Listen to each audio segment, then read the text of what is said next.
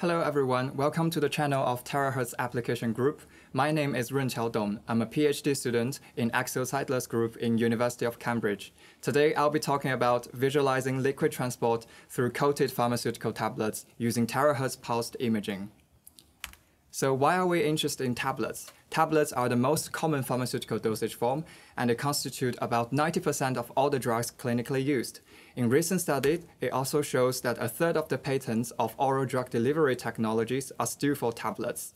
And coatings for tablets are also quite ubiquitous. It can achieve a range of functions from simply make the tablet taste better to a specifically designed controlled release of active ingredients.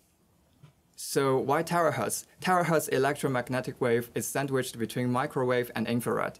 It can penetrate most pharmaceutical ingredients, as well as a wide variety of materials, such as plastics, which makes it convenient for experiment design. It also gives rise to spectral features of chemicals that's been used in pharmaceutical products. It is also safe, and the measurement time is usually relatively short. I would like to start by giving you an overview of what are the terahertz applications out there so far for the interest of pharmaceutical industries. So firstly, just like FTIR spectroscopy, terahertz can be used to identify chemicals. Molecules exhibit different modes of motion in the terahertz range, and that usually are specific to crystalline forms. Drug molecules with different crystalline forms can affect its characteristics in the dosage form.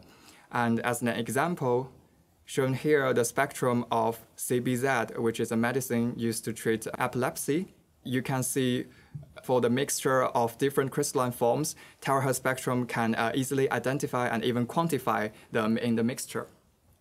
Next, terahertz can be used to sense the porosity. The porosity is a critical attribute of tablets, because most of the tablets are made from powder compaction, so they are essentially a porous matrix. So the porosity of a tablet not only decides its mechanical strength, it also significantly affects the dissolution performance of the tablets. And a study has shown that there is a really high linearity between the refractive index in the terahertz range with the tablet porosity, which makes it feasible as a measuring technique for the tablet porosity. And there's already recently developed a system that can be used as an at-line sensor for tablet porosity. It's called Terasolve. And next, terahertz can also be used to measure the thickness of the tablet's coating. It's the same concept as using terahertz to inspect the car paints or the artworks. So basically, terahertz give rise to a reflections peaks from the buried layer interfaces. And there's also already an automated scanning system available for scanning the whole tablets and giving you like a 3D mapping of the thickness for you to inspect the uniformity. For example, here, you can easily see the defects on the coating and check the uniformity of the coating. And lastly, on my list is imaging liquid penetration through tablets, which is also the main topic of today, and I'll explain that in more details.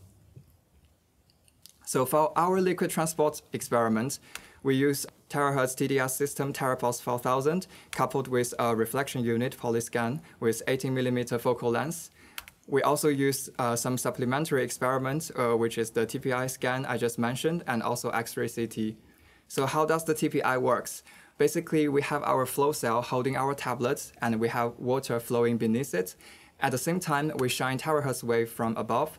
Wherever it encounters an interface where there is then contrast of refractive index, it gives rise to a reflection peak on the waveform.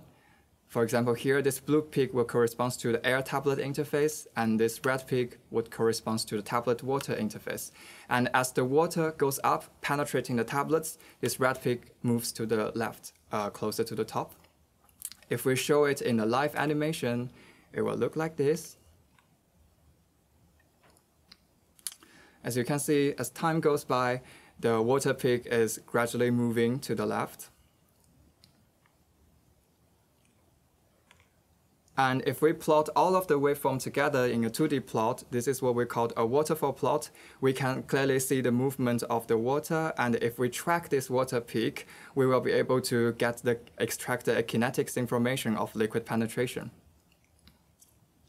And so far, this demonstration has been shown on uncoated tablet. So there has already been numerous previous studies using this technique on uncoated tablets, including my recent work, which focuses on the complex commercial formulations of tablets. Basically, there are some design of experiments, so you can compare the effects of concentration of different key ingredients on the rate of liquid penetration. For example, here, if you look at this blue curve, this is batch 5. It doesn't have any sodium chloride, and the rate of penetration is significantly slowed. And you can further quantify the results and compare them with different parameters of interest, for example, porosity or concentration of a specific ingredients. And the study also highlights the similarities and differences between the liquid penetration rate and the dissolution rate obtained from a standard pharmacopoeia test. So now moving on to coated tablets. Why are we interested in coated tablets? It is because in the pharmaceutical industries, they gauge the effectiveness of coating by dissolution testing, which is essentially giving you a plot of a percentage drug release over time. However, as you can see here, dissolution is a complex process, especially for layered structure like coated tablets, and a number of physical steps is already taking place even before the first drug molecules being dissolved and detected. So in this study, we aim to explore more insights into this process.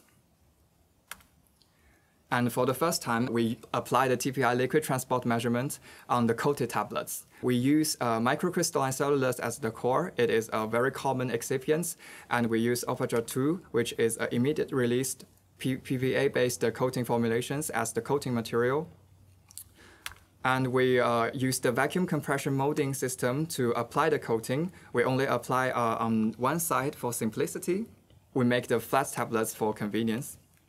I would like to point out that there is an extra interface layer labeled here because we believe while we melt the coating powder on top of the porous core, some of them will bind to the core. Some of the coating materials will bind to the core and form a dense layer, which we call the interface layer. It's not very commonly recognized in the field, and we will talk about this in more details later. So for the vacuum compression molding, we optimize all the parameters to minimize the heating effects and to achieve a consistent quality of the coating. The core, MCC core, is prepared at a range of porosity from 10% to 30%. We use the X-ray scan to have a closer look at what it looks like inside. So this image on the left shows the cross-section from the center. You can see the uniformity of the coating is okay, but the coating does look more porous than we expected. And that is due to the specific method we use to apply the coating. And now if we adjust the dynamic range of the X-ray image to highlight just the coating material, you can see that there is a loose layer of coating material on the inside of the tablet, and that is the evidence of the formation of the interface layer.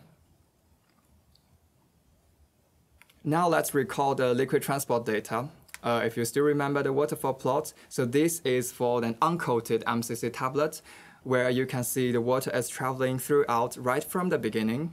So now if we replace the tablet with the coated tablet, with the coated surface facing downwards, you can see before we can have this coherent transport, there is some more interesting features at the beginning, and that is due to the presence of the coating layer. And if we zoom in this area and examine closely of those waveforms, we'll be able to resolve some interesting features. So just after the water touches the coating layer, the water firstly travels for a bit, then it stopped at the interface, and it starts to decrease in amplitude. Then a new peak emerges and traveling throughout the rest of the tablets. So that's basically the water traveling through the coating layer, and then stop at the interface and dissolve in the interface, and then the peak water shows up at the core and traveling through the rest of the core. Here is a summary of all the stages we resolved, starting from the bottom. An easy way to differentiate and quantify all the stages is by looking at the amplitude at the location of the interface. If we plot the amplitude versus time, you will see some very distinct discontinuity at T1 and T2, which corresponds to the time where water just touched the tablet and the time where the water reaches the interface. So after resolving the different stages, we'll be able to get the time and the thickness of each layer. They can all be extracted from the terahertz waveform, and from there we can get the kinetics data of the liquid transport process. So here's an overview of the data in the bar plot. So each bar corresponds to a single tablet, and each colored section represents the time it takes for water to penetrate each layer. They are all plotted in the ascending order of tablet core, and also a constant thickness is assigned for all the tablets so that the time value is readily comparable. Also within each bar, you can easily see how each layer is contributing to the total liquid penetration time. So if we look closely, you will see some of them has really short blue bar. That could imply that there are defects on the coating, or simply the coating layer has been degraded due to moisture. However, interestingly, a shorter blue bar not necessarily leads to a shorter red bar or yellow bar. That could be explained by the formation of a gelling layer from the coating despite any defects.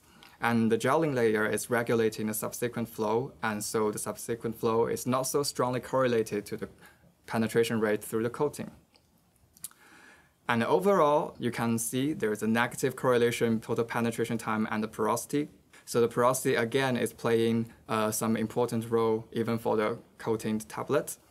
So now if we look at some correlation to porosity, firstly, as expected, the rate through the tablet core is positively correlated to the porosity of the core.